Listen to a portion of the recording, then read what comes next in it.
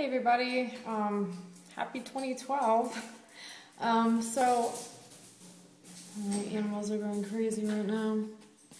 So I wanted to make this video, tell you guys about this, I guess, dream that I had last night.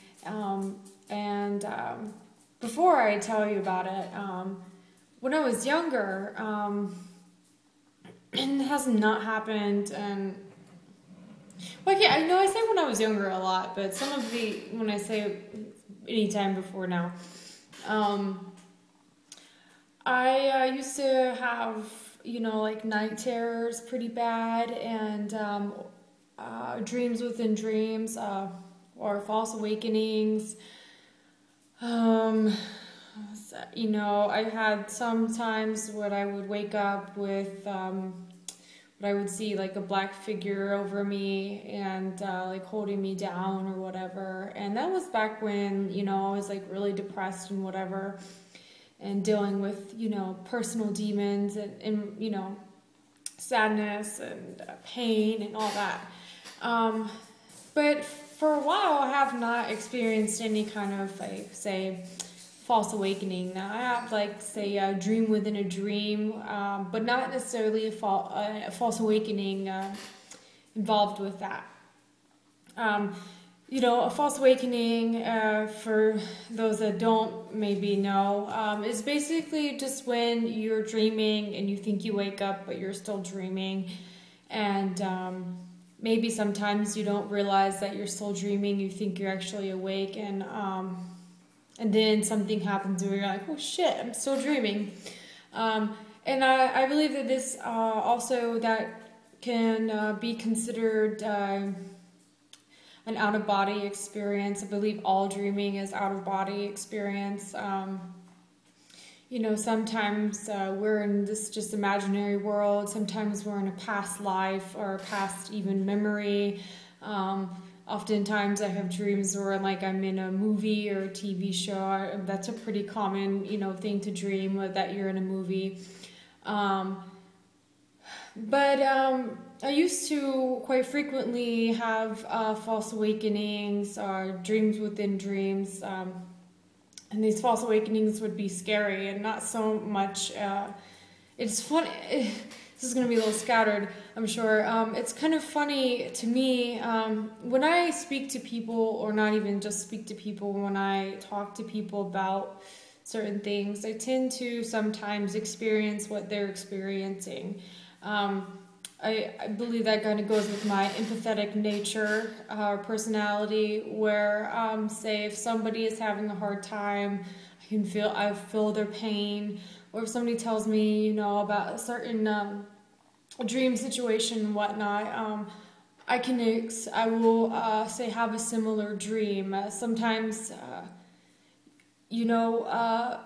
when I become very close to somebody, we'll have very similar, if not the same, dreams. I had at one point, I think last year, my neighbor's son, who became like a brother to me, a little brother, we began having the same dreams. He would wake up and be like, oh my gosh, Danny, let me tell you about this dream I had. And I'm like, that's so weird. Check this picture out, hold up like a picture that I drew of a dream that I had, and it would be what he was describing, or he would be telling me how the dream would play out, and I'm like, that is so weird, because I had a very similar dream a couple times. I do believe, and some people may think this is a little far-fetched, but kind of like the movie Dreamscape, we actually were in the same dream, and it's possible. I believe it's possible. And especially those that practice, say, astral projection or lucid dreaming, know that it's possible, have probably experienced, of course you always are supposed to have permission, and sometimes it's your highest selves are the ones that talk this out, if you will. But like I said, sometimes I will experience what other people are experiencing. So it's interesting. One of my YouTube subscribers, and I consider him a friend even though we've never met, Neptunium Forest, I think, there might be some numbers in that. And you know what, I have to say I'm very, very sorry, but I don't actually know your name, and I know that you'll watch this, so comment me your name. I'm horrible with names, so I'm sure you have made videos where you said it and so on, but I'm horrible with names. Faces I'll remember for my entire life, even if I meet you once, but names, not so much, so I'm very sorry. Please don't hate me for not knowing your name. But like I said, we're YouTube friends, and he had posted a video very recently about an out-of-body experience he just recently experienced. And before that, he posted dreams about sleep paralysis, and I gave him some advice about what I know about sleep paralysis. And I want to hold this. About what I experienced from sleep paralysis. And so last night, God, that looks so calm. I'm going to shine a light up in my face. Oh, that looks crazy. Maybe I won't be doing that. Let's see. Sorry. Feeling a little goofy. I guess I'll just hold it. I look better this way. Anyway, so, and then, and I won't go into too many details about this other situation with a new friend, but she's been experiencing some, what she believes to be a haunting in her house. And but according to her, that is not the first place that she's lived that she's experienced these things. So me having experience with these things, I, told her what I know. I have a encyclopedia of angels, encyclopedia of demonology, and I no way consider myself a demonologist by any means. And I don't think that necessarily a demon is harassing her, but I pulled out my encyclopedia of angels and referred her to Archangel Michael. Archangel Gabriel also is used to bless the house, bless yourself, bless your mind, so on and so forth. Well, we discussed, asked her what exactly she was experiencing and things like that. So that all being said, with that little bit of knowledge of that's what's fresh in my mind from the past week or weekend. Last night, before I went to bed, my husband and I were watching, first we watched Avatar. I love that movie. I don't care what anybody says about it being a knockoff of Pocahontas. It's a beautiful movie, and I love Zoe Saldana and Sam Worthington. So, and I even love Giovanni Ribisi's character, because you want. Oh, I won't. Sorry, I get so sidetracked when I talk about movies.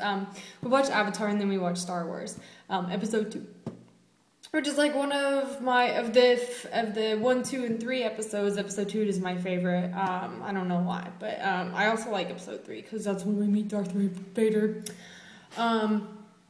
So anyways, I had, that all fresh in my mind.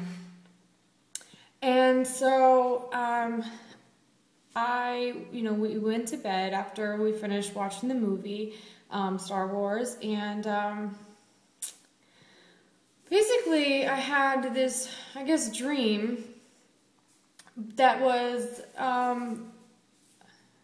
interesting. In my dream, I was, laying on the couch, and my husband was, for some reason, it was like I was on the couch, and then my husband was in front of me sitting on something, which we don't actually have anything in front of the couch to sit on. It's just the television.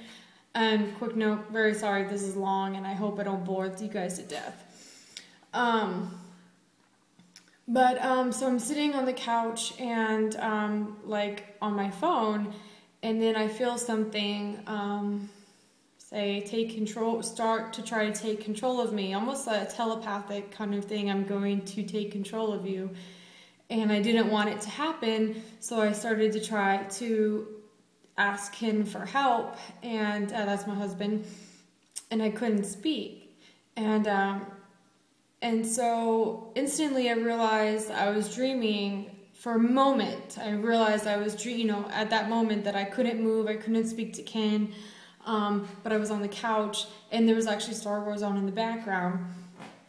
And so I remember thinking, almost like I said, a telepathic kind of communication with this force that felt negative, that was trying to come over me. And I told him, you know, this force, you're not going to take control of me, and I'm going to wake up.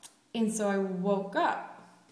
Well, then I'm back on the couch, and I'm in it's the same scenario again. And this time the force was more aggressive, basically like, no, I'm going to take control of you. And I remember trying to I can look at my husband, but I couldn't move my mouth, I couldn't speak, and oh, my lights just flickered again.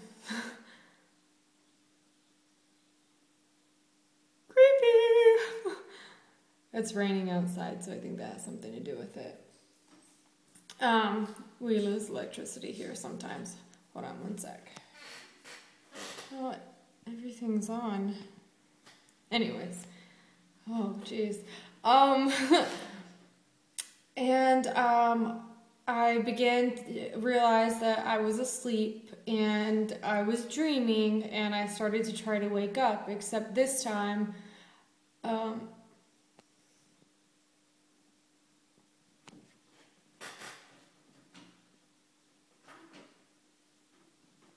okay, I'm gonna have to finish this in one sec. I'll upload like 2 videos. Okay, hold on one sec.